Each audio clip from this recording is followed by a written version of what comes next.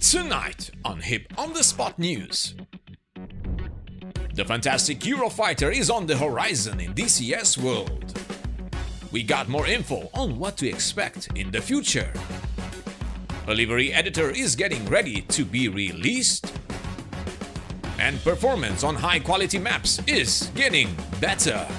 This and more on How I Play.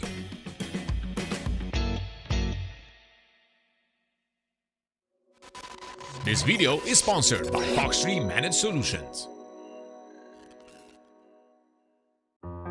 Hello virtual pilots, I'm Andre Celesti, and tonight we are going to talk about the latest news in DCS world. And you may think it is a dry week, but guess again. Even though we don't have any information on the next update for DCS, there is still time for this month, and of course the expectations are high. Meanwhile, besides the multiple questions we get to see on a daily basis in regards of the F4 Phantom, many users out there wonder about the Eurofighter.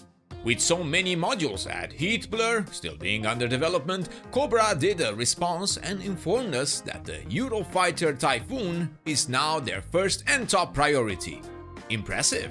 And not only that, but the A6 Intruder will run aside the Eurofighter being worked on at the same time. And it is expected as the next release after the Eurofighter. Now ain't that nice? Or better said, nice?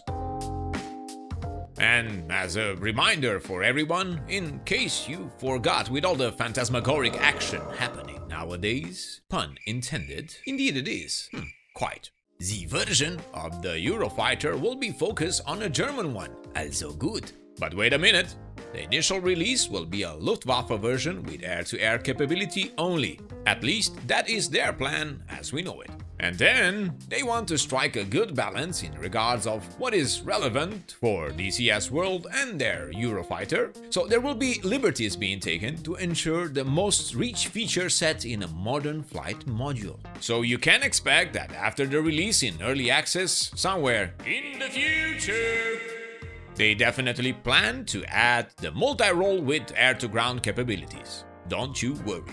So once the F4 is out and free to fill all the servers you can imagine in DCS world, you can start to wonder, grab and focus on the Eurofighter. It will never end. Moving on, Razbam got showcased with their IFF and interrogation tutorial for the F15E Strike Eagle by Natso. The Strike Eagle's IFF is a very powerful and highly customizable system that allows you to ID both friends and enemies. This system is another example of a third-party developer that innovates and offers their help in DCS world to other modules that can take advantage of it. Currently, only Razbam modules, user control and AI can make use of this expanded capability, but they have offered to share this IFF baseline for free with other devs to hopefully work towards a common IFF system among DCS modules to move beyond the magic DCS mode for IFF. Nice! I highly recommend you watch Natso's video if interested, even if you don't own the Strike Eagle. I linked it in the video description. With the latest unified update for DCS World, we witnessed the new terrain engine scenery system that improved terrain details and optimized performance. As DCS maps have increased quality, detail, realism, and complexity over the years, it's been a challenge for the developers to balance this with maintaining a decent level of performance. With the most recent and upcoming maps, they have raised the bar on what is possible, and they require a better balance. So they changed the approach to terrain scenery computing, instancing, and streaming. The task was to create a flexible system focused on utilizing and saturating an increasing number of compute cores in modern GPUs. And now their new scenery compute system achieved a great increase in GPU and CPU performance, improved VRAM management, and streaming from storage disk to VRAM with optimized CPU usage. Their tests indicate a notable performance increase in densely built-up scenes. But of course, this is depending on graphic settings and hardware. It encourages us to provide them with feedback on this enhanced DCS performance. Well, I'll do my best once I upgrade my system, so yeah. Now, if you are a fan of our channel, you may remember we used to do a mods showcase series called the Add-on Spotlight. That series will continue very soon, but we had to stop it for a while due to some issues with mods and the default DCS experience. Out of respect to our community, we couldn't recommend some of the mods that caused at that time issues in the mission editor and campaigns. So stay tuned and maybe subscribe if you didn't already, as we offer a large variety of content with more to come in the nearby future. And speaking of that, we recently published our PIMAX Crystal review for those of you who wonder if this headset is worth the price, especially if you are flying in DCS world and want a crystal clear immersive experience. And as you already know, for those of you interested in buying a Crystal headset and want to help our channel in the process, make sure to use our referral link together with the available codes. We still got a special promotion for a few more orders, a bigger discount with our HIP99 code. Links are in the video description.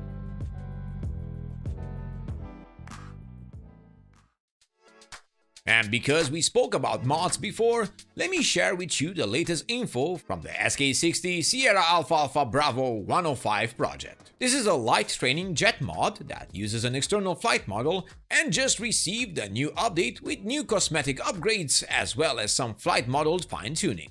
The default exterior texture got overhauled and they added new liveries plus an updated pilot helmet model. Link is in the video description. And speaking of talented creators, we got another update from Fox3 Managed Solutions, our sponsor, for their upcoming liveries generator called Skin in the Game FX, a game changer for DCS aviators. This is not just an app, it's your personal skin factory designed to put the power of customization right at your fingertips. Impressive. So, how will it work? They are crafting hundreds of templates for every bird in DCS skies, complete with multiple layers to play with. So, for example, if you want a standard Air Force Grey, or perhaps a camo look for those adversary missions, you will be able to produce it. You will also be able to add nose art, tail flare, and your call sign, and even select the wear level. You know, all those scratches and bruises. All of this leading to a masterpiece ready to fly in under a minute.